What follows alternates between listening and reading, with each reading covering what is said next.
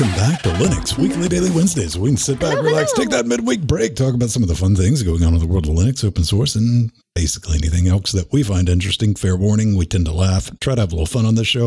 If that's not your thing, there's plenty of other shows that'll put you right to sleep, guaranteed. I'm Vin Stone, joined every week by Joe Bryant and Pedro Mateus.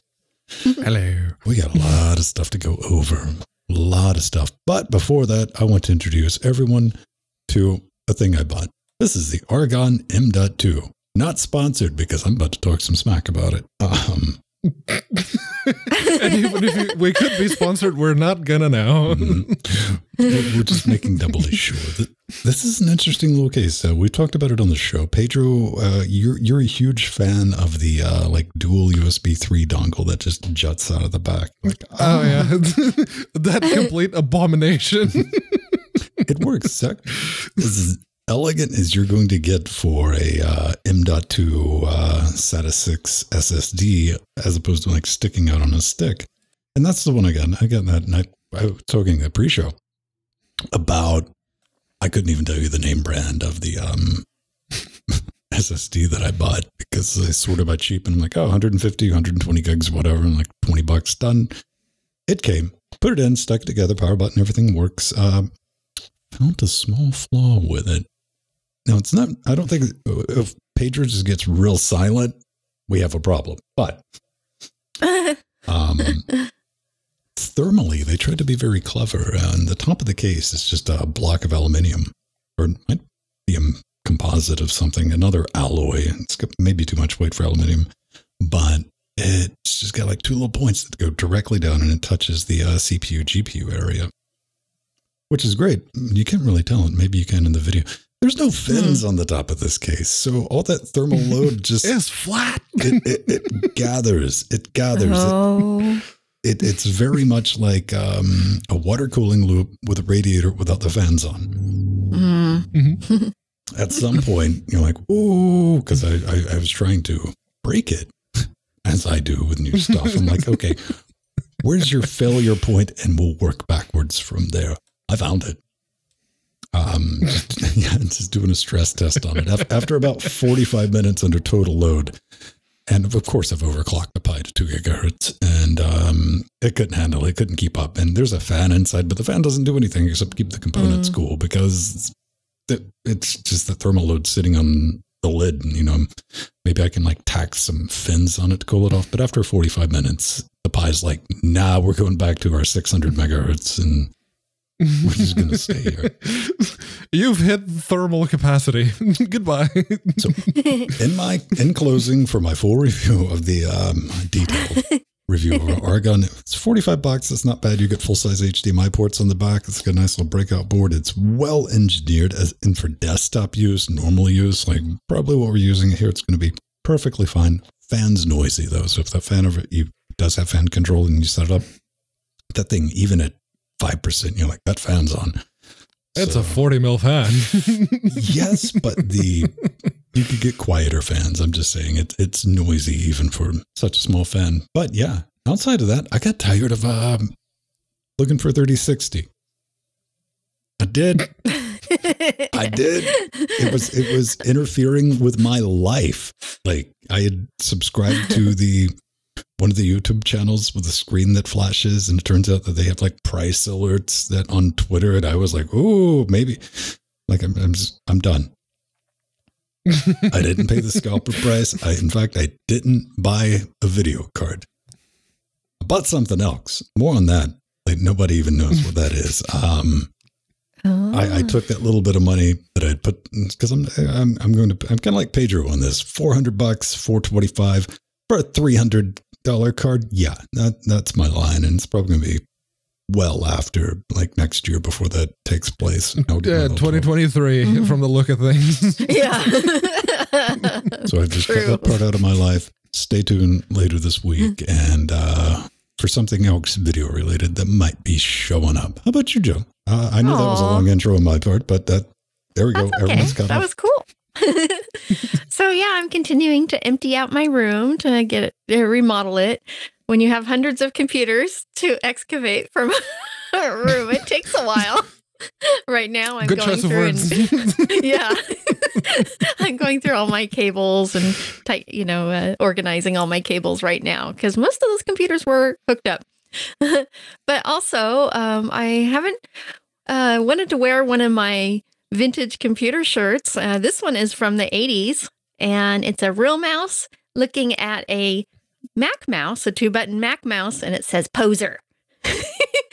And that's the most, I was telling Vin and Pedro, that's the most snarky I get here on Linux Gamecast on LWW.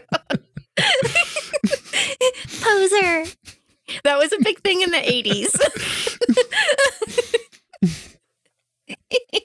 They didn't go for the poser spelling of poser, so I'm disappointed. Oh, it's the old spelling. Yeah, and well, for me, there's been a lot of meetings at work, and when there are meetings at work, I break out the Pinesil and I start soldering things, and I finished one of the SMD ones. It works, but I almost lost every single one of them because they're tiny. And it is, it's really interesting. I put way too much solder on some of these joints. You can actually see the little balls. But yeah, no, everything works. The stupid little Pedro, LED. I'm still at the point to where I'm amazed that you're getting them on there, so I'm not judgy. Yeah, no, the stupid little LED lights up when I put the 9 volts across it, so there's that. And I got new secondhand phone. It's a Nokia 7.2 because dual SIM. It's chunky. It's a big phone. The case does add a couple extra mil, but 6.4 inch screen and 2K resolution. It's really nice. It looks really nice. The battery lasts for about 2 days if you're not using it a lot, so good enough. And yeah, most importantly, I was able to unlock the bootloader, so it does have Android 1, which is nice. It means it'll get Android 11 if it doesn't come out in 2022. Great. And yeah, when support does eventually go away, I will be able to put something else on it because that's a really nice phone. That's the nicest phone I've ever had. So awesome, Pedro. And you did a nice job with your soldering. Pounds. You did a nice job. It was clean. It works. That I was going for it works. There we go. That is the best solution. Let other people clean up the mess.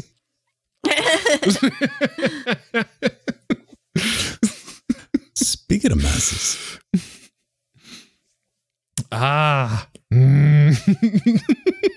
That's a very big mess. Well, to be fair, it's more of a step back, but more on that later. Cosmic to arrive in June, release of Pop! OS 2104. So yes, the new version of Pop! OS is only coming out in June because, well, Ubuntu needs to release 2104 first, and all the bugs need to be hammered out. But to go along with that, the fine folks at System76 decided, let's make our own version of GNOME. It doesn't have any type of gambling or people of loose morals, but it does have a panel because they decided, well, they had a bit of a poll in their community and asked people, okay, what kind of extensions do you use always with GNOME? And people said dash to panel or dash to dock.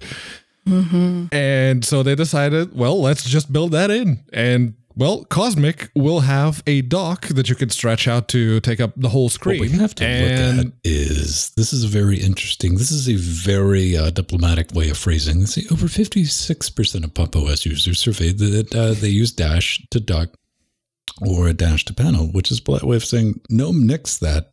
We're going to keep it. Very true. That's where it feels like a step back because the GNOME way of doing things is, oh, look at all this functionality that the people who are using GNOME seem to enjoy. Let's get rid of it to introduce more stuff that no one asked for. And yeah, well, then again, it may be a step back, but it's the exact same step back that allowed, well, that continues to allow Cinnamon, Pantheon, Deepin, and all the other GTK3 based desktop environments to be fairly popular in the face of GNOME. Because, granted, Ubuntu does come with GNOME by default, but it comes with 3 or 4 extensions out of the box, because GNOME by itself is unusable without extensions. That's a great desktop environment, isn't it? And I use KDE. Yeah, and it just so happens that GNOME users want to move their dock around and resize it and have fun with it like other docks on Linux.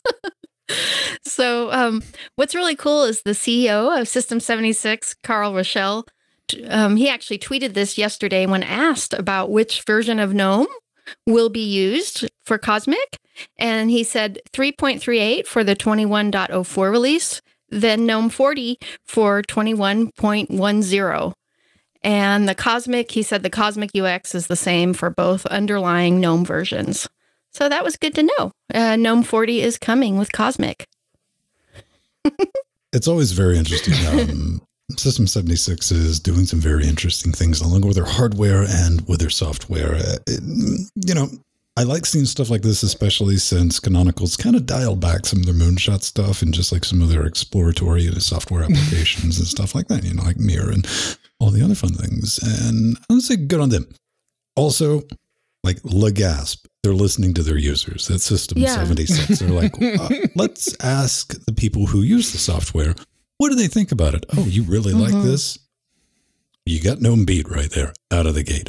That's just reality. And as long as I can still open a terminal, fine, whatever. Because I think both of you are just bizarre. I'm like, but things and drag them around. I'm like, no, I don't do that. I never see my desktop. Well, you know what's really nice is the windows around, or the borders around the windows, so that counts. That's a window manager, baby.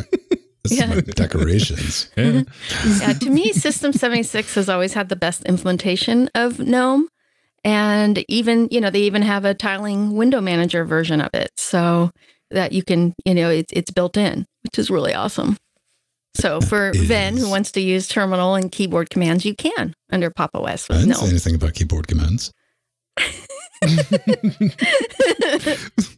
That's actually one of the things that they bring up in the article is they have 2 approaches. You can either go with the more traditional mouse-driven desktop, or you can go full-on keyboard king. Pedro, they say it's keyboard-driven and mouse-driven. I'm like, so you didn't break basic functionality.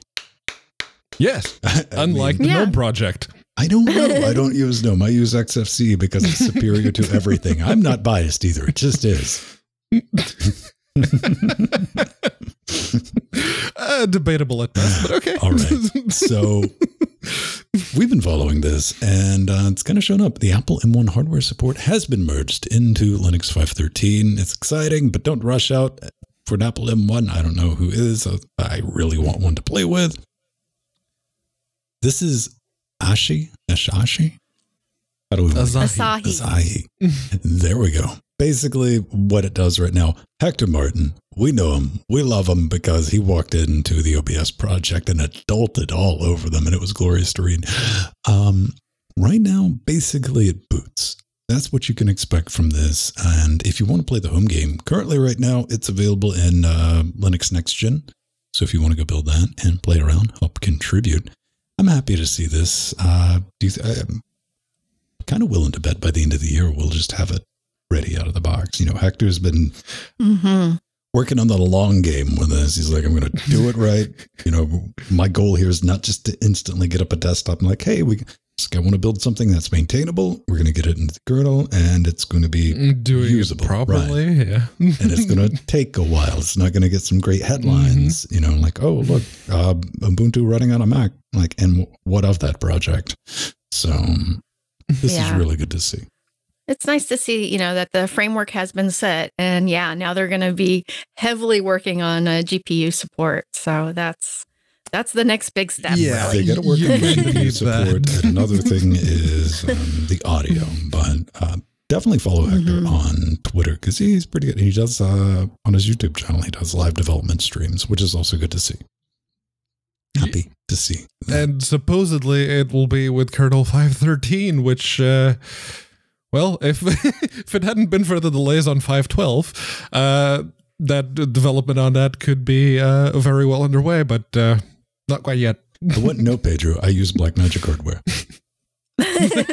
Yeah, no. 5.11 or 5.10. 5.10 lower, yeah. Yeah. Yeah, pretty much. So Tech Republic is, Yeah. well, they're talking about MXLinux, but you go ahead and start off with this one. Okay. Well, this comes from one of my favorite writers, from Jack Wallen, and he examines why MXLinux is the most downloaded Linux distribution on DistroWatch. And Pedro will have something to say about that later. I question the downloaded claim, but yes. Yes. So what's awesome is he describes MXLinux as having a clean desktop with the perfect balance of simplicity and ease of use for the new user, combined with a very configurable desktop for us veterans. And that desktop is XFCE, which is one of the most stable and user-friendly and configurable desktops that we here at LWW love and use. This is XFCE, and my only thought is that poor XFCE. What have you done to my boy? Oh, I like look at how good XFCE could look. Yeah, I like the panel on the side too. I use XFCE. That's great. I have to use XFCE to get work done. So yeah. Aww. But that's pretty for the new users, and that's the point of MXLinux is they want to cater to the new user. Yeah, it says it right on the back of the box. Selling point for new. Yeah. Well, you can change it, Ben. You can change it. I don't have to change it. I'm not running MXLinux. Oh, well, MXLinux is actually one of my favorite distros to install on my older 32-bit machines, and because it's really fast and nimble, and it is Debian based. In fact, it's based on Antix Linux or AntiX Linux, which is one of my favorite distros for old computers. Wonderful. Yeah, NTX. I remember using that distro a lot back when netbooks were, popular in 2009, 10-ish. Yeah. My first point of contention, as I already mentioned, is it's not the most downloaded Linux desktop distribution. It's just not. Ubuntu is the most downloaded. Incorrect, Pedro. At the top of this article, MXLinux is the most downloaded Linux desktop distribution, and he knows why. Yes, so he's wrong on both counts. The thing is, it's here you go using those facts. Yeah, because DistroWatch doesn't track downloads; it tracks hits. When people go and look at the page and then click through to the website, that's a hit. And MXLinux has been very popular lately, and the popularity tends to be kind of viral. And distros tend to shoot all the way up to the top of the list, as long as people keep putting out articles like the next thing you're going to try to tell me is that DistroWatch only tracks those hits at distrowatch.com. Some nonsense like that, right? Yeah, nobody's going to believe that. Pretty much. That's pretty much how it goes. And saying that MXLinux is the most downloaded Linux desktop distribution is like saying that I'm the best Robocraft player because I get a bunch of best player and best looking bot votes at the end of the match. That's just not the case. I'm sorry, but it's not. Okay, fine. You like MXLinux? That's great. Don't lie to people. I don't think it was intentional. I was just ill-informed. It's like, I'm going to write an article about Linux. No, I don't think clickbait, or like, I don't really know what a Linux is, but hey, look, this has got numbers on DistroWatch and nothing against... Jack Wallen, you should know what Linux is. Has been writing about it for a while. You would think that, Pedro. No, that's pretty decent. And nothing against DistroWatch. It's a great place to, still, if you like that retro Web zone design, man. Yeah. 100%. It's one we can rely on and know and trust for years and years. It'll be there. Now, the latest Arch ISO has a fresh, new, gilded installer. That's right. You want to use Arch and you don't want to do all that tippy-tapping to get it up and running.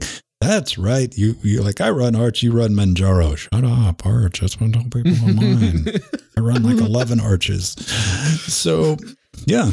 Look at this brazen new flashy installer, Pedro. What do you think about that? Like it guided? Nice. That's like Arthur said earlier in the week in our Discord. Yeah, it's easy mode Arch if you don't want to download Manjaro, which, I mean, if you're going to go through that, yeah, just get Manjaro. You'll end up with the exact same system by the end of it, most likely. And with Manjaro, at least you know that you have a sane working base to start breaking. Yeah. No. I don't get it. I thought that people who used Arch, they wanted to use Arch so that they could follow the guide on the Arch wiki, which is very nice, and then claim that they were somehow superior to everyone else, and to remind everyone on the internet that they use Arch. Why are you so against kids? I'm not. I'm just Pedro, against the loud ones. You gotta roll it back, and you gotta remember being young and like Arch is great. It emphasizes reading comprehension and following instructions, because if you don't pull that off, you're gonna have a bad time. B, it lets you know immediately. You're like, hey man, I run Arch. I'm like, okay, I'm gonna have to dial back some of the technical stuff for you, and so you can help them out. And I think it's perfectly serviceable distribution for new users. Oh yeah, and it'll teach you a lot about how to recover from a broken distro page, baby. Because it will break. Yeah, you gotta learn to maintain that rolling release. So this is actually really cool because it's a step above from the classic Slackware and Debian command line installers. So that's nice. It's nice to have some prompts and to make it easier to install. But actually, my favorite Arch-based distro is Endeavour OS, which uses the easy-to-use and beautiful Calamares installer GUI, which is one of my favorites. We can't call it Energos anymore. It's Endeavour now. Yes, it's Endeavour. We love Endeavour. I use it heavily on one of my laptops, and I love it. Radios.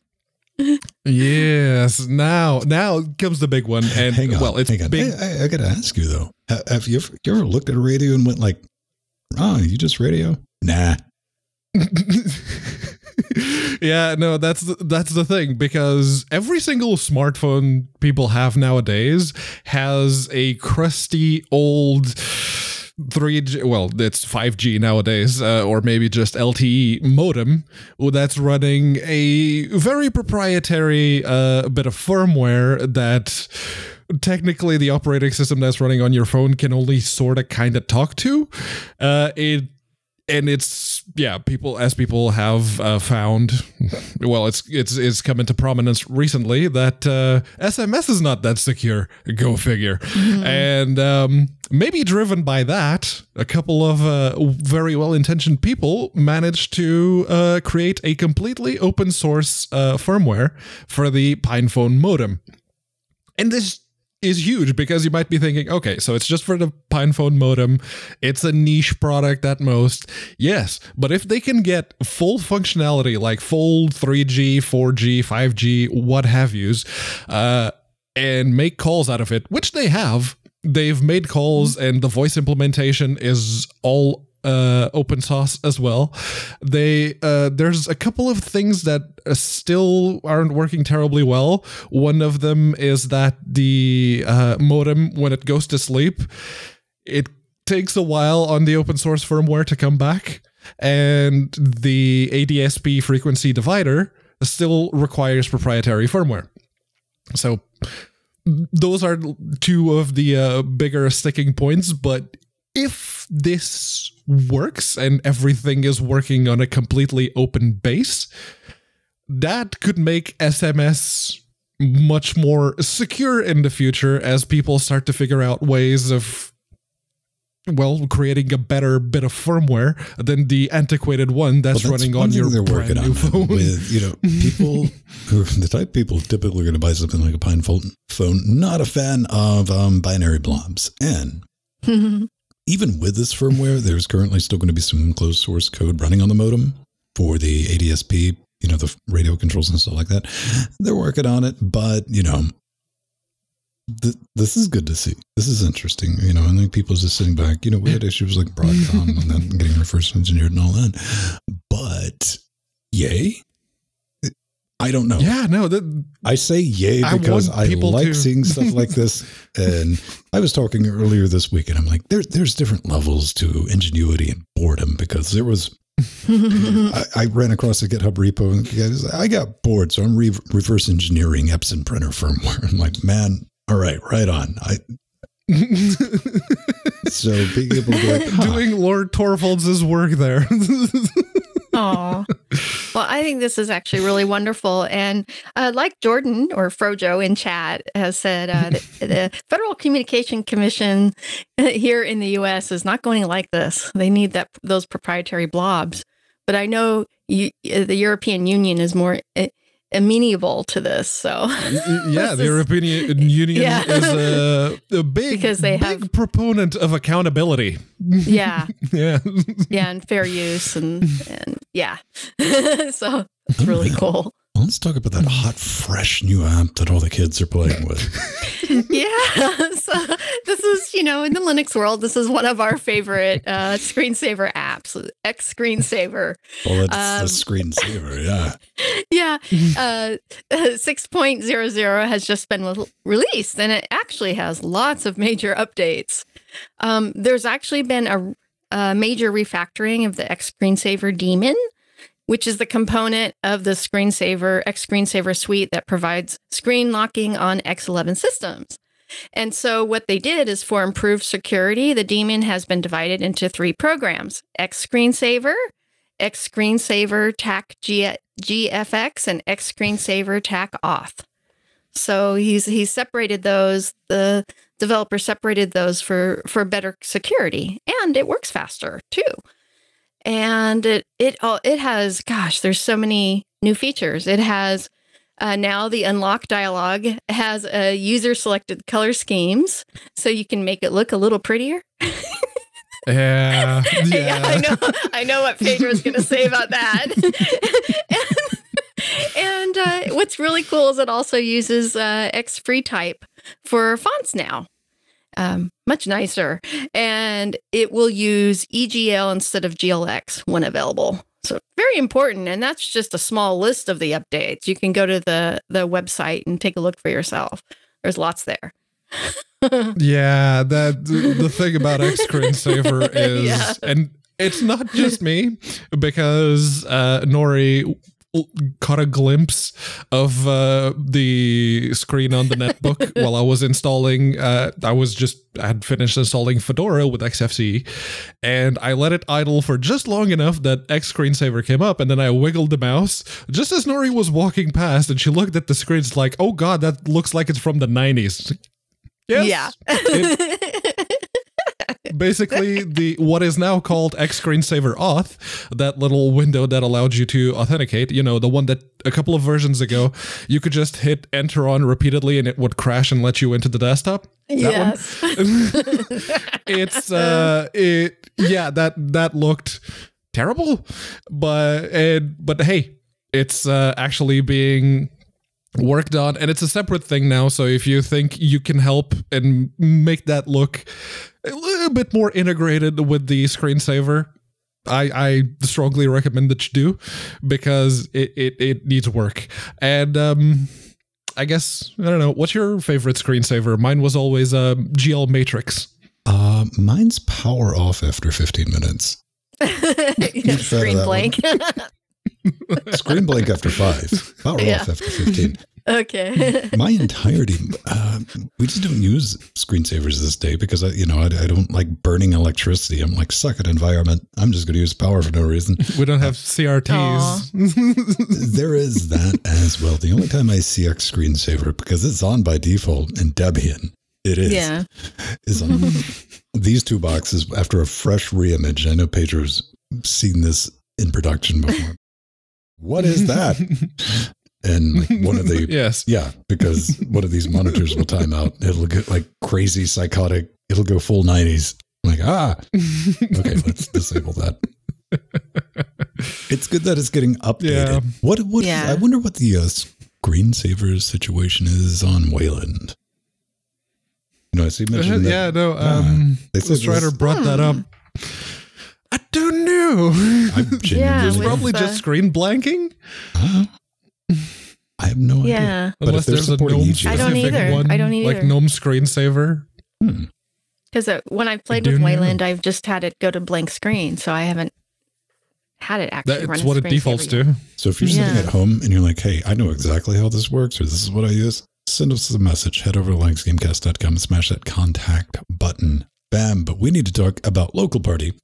Cleverly named. It's a website where you can create rooms and chat while watching local video files synchronized with your friends. And you're like, but Ven, I can already do that if I give Amazon, what is it now? I think $120 last time mine renewed for Prime, and a select bit of videos. And man, it gets really squirrely when we're in different countries trying to find the same ones for an Amazon watch party. This is more, hey, roll your own. It's got some limitations. Really easy to install, Pedro, right? Just pip install what?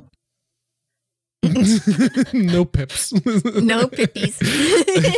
No pips. No, actually, I must have been looking at a different repo while writing the show notes because it's like, I don't want to npm just to find out if this is Windows only. And then just before the show, I went looking through the show notes again and I was looking at this. It's like, there's no npm here. What was I on about?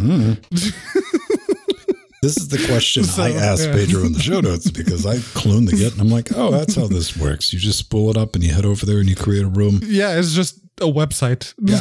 Well, you host your own instance and, you can chat with your friends while watching video in sync. Now, here's the limitations of it. And here's like the big one that is going to chase off 98% of you. Both of you have to have the same video file to watch. This isn't going to stream what you're watching to your friends so you can watch it in sync. So, as long as you get, both of you have the same video file, you've downloaded something from Netflix. Oh, it was the OBS one.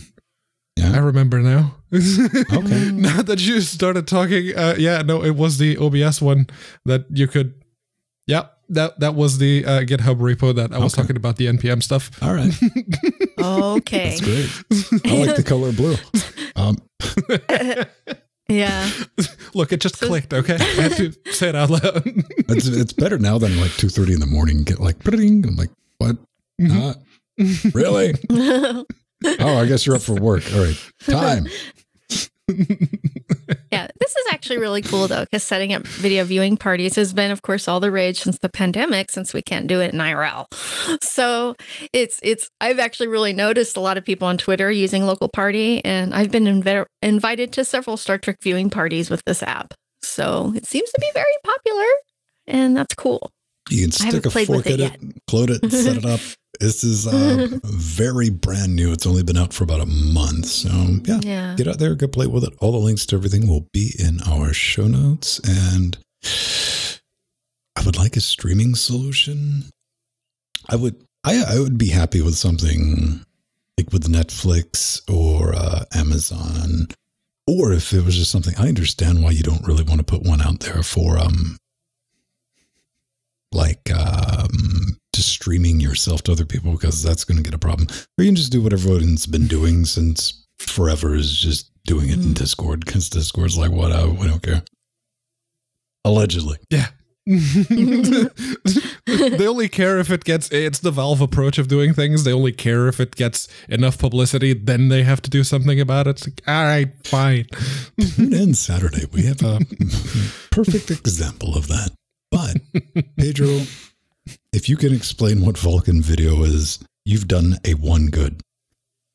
Vulkan Video is the new hardware accelerated implementation, well, based on Vulkan, introduced by the Kronos Group. It is a set of extensions which allow you to lower your CPU utilization and use even more of your GPU in the process.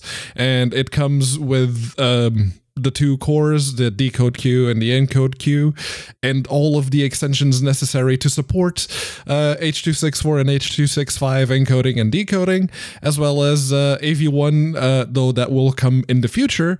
And there's only video decoding for VP9. It's like, why you know encode? But hey, the post is long, but they do go into very I mean, you can look at that flowchart. It goes into detail as to what the extensions do and how this could basically streamline the whole encoding, decoding process that you're currently doing on your GPU using OpenGL, GLX, more than likely, if you're on Linux, and doing that with Vulkan. And I, for one, have been just screaming at the top of my lungs, yes! I want something like GLX, but for Vulkan, please. Please? It's 2021 now. Can we? It's please? Coming, Pedro. It's coming. So yeah, it will be so nice to have an open standard for bare metal video acceleration, one that isn't proprietary and isn't locked down to specific hardware. So this is really, really, really exciting. And like Pedro was saying, you know, H.265 encode extension is currently in development, and VP9 decode and AVI decode and encode extensions are going to follow in future releases. So that is coming. And yes, we need VP9 encode as well. That seems like a strange occlusion. Maybe it's far enough in the future that they figured, let's not mention. We're not dealing with it now. Yeah, they're going to probably do, AVI, AV1 first. It's interesting because when you start looking at like AV1 encoding and stuff like that, there's really nothing that can do it efficiently that's not dedicated ASICs. So maybe, I mean, you're going to need dedicated silicon to be able to do that anything like remotely near real time. This isn't going to fix that. But having like a unified, you know, the whole spirit behind Vulkan is everyone target this one thing. And let's quit doing OpenGL, spin this low version, level as you can. Right. I've always liked to call it like Glide 4 with like glitter.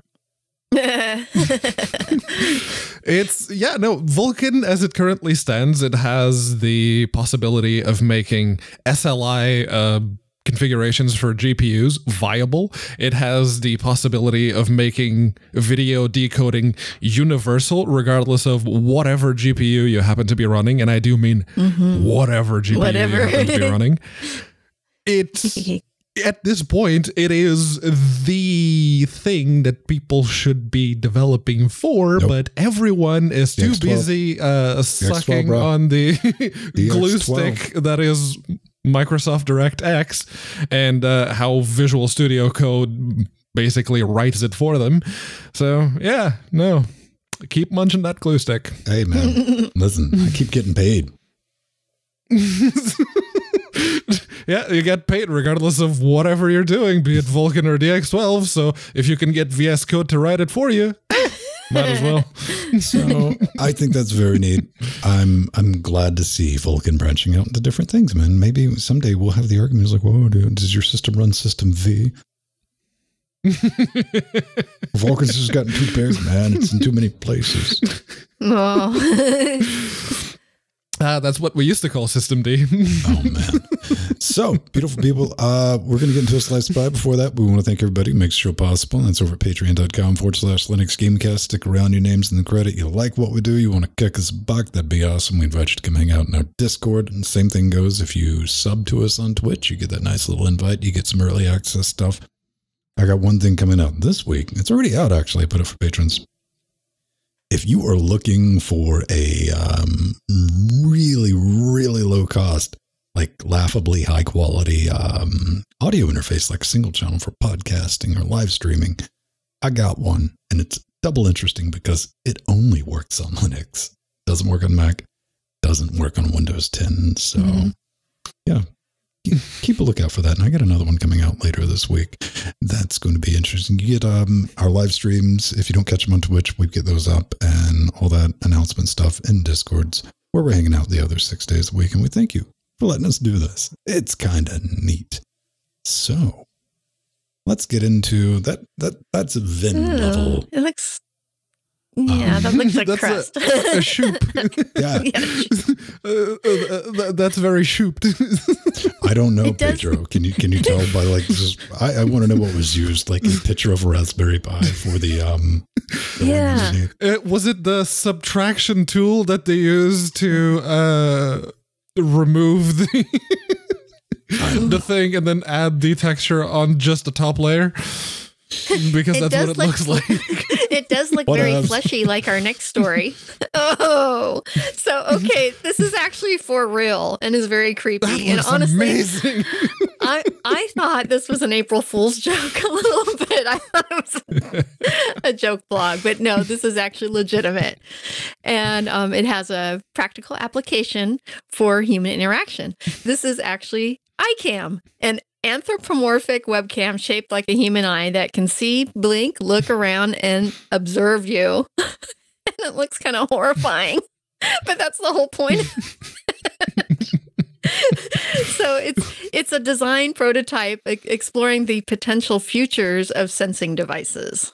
And, you know, what we as humans would, how we would like to interact with our technology. And it's really cool because the control of the eye movements is made with an Arduino Nano, and it is connected to a computer via Raspberry Pi Zero. Oh, he's petting the iCam. Okay. It's like a pet. And it uses real hair for the eyebrows.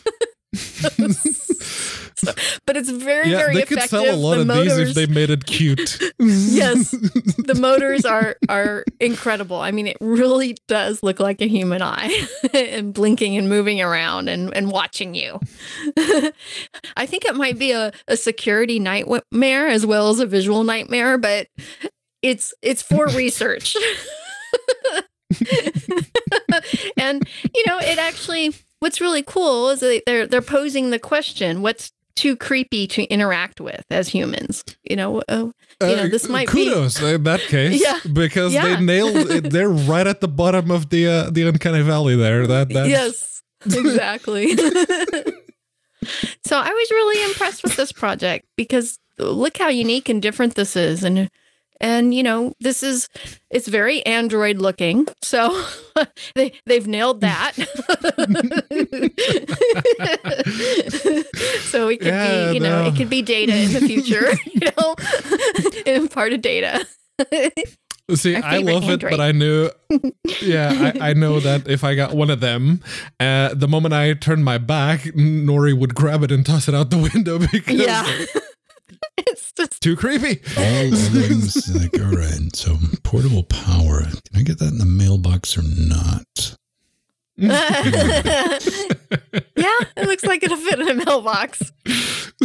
Yeah, no, it's whether or not the mail person is doing the X-ray scan of what's going through.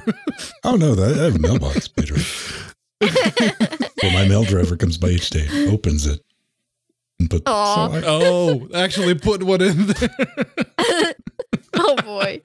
Oh, I'm scaring someone with it. Yeah, there you go. If I can make it, you know, hiss a little bit. Yeah. Or just say hello. But if Ven gets it, it might start crying. Maybe it'll have human tears. So I'm gonna have to say they could sell so many of them if they made them cute. Like, you know, make like a cute little Cyclops that's like sprawled out on top of your monitor.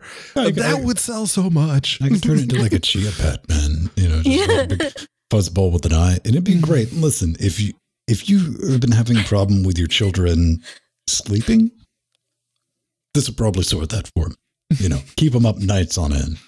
Yeah. Yeah.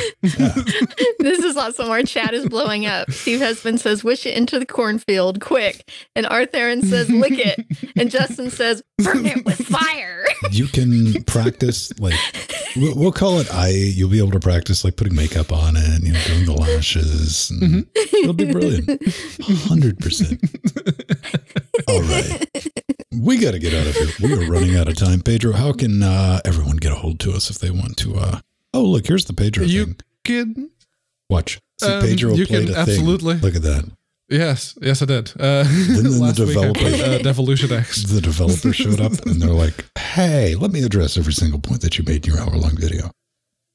Yes. I asked a lot of questions because I specifically said, "Look, I haven't played a lot of Diablo 1, so I don't know which is which." And yeah, to his credit, he went in just like, yo, so this is Devolution X. This was not in the original Diablo. This is something that we did. And yeah, that's a thing. That's a thing. That's a thing. Okay. All right. There was just one question left unanswered, so we'll see. But hey, if you'd like to grab a hold of us, you can run after us on the street and lasso us and tie us to a pole so we can't run away. Or you can go to linuxgamecast.com, you hit the contact button, and you fill out the form. LWDW is the show where you can leave some feedback. Otherwise, we may misinterpret it as certain type of hate mail. We'll read it. Aw. On LWW, it's love mail. You can even be constructive on LWDW. I wouldn't try that on Saturday, though. You can. Stay tuned. Pedro will try to be reconstructive. Aww. It'll be all right. All right. Until next week, ladies and gentlemen, boys and girls, we're going to get out of here. But before we do that, we need to roll some credits. Yeah. Look at that button mashing. Yay! And yes, Steve Husband said the last story was mascary.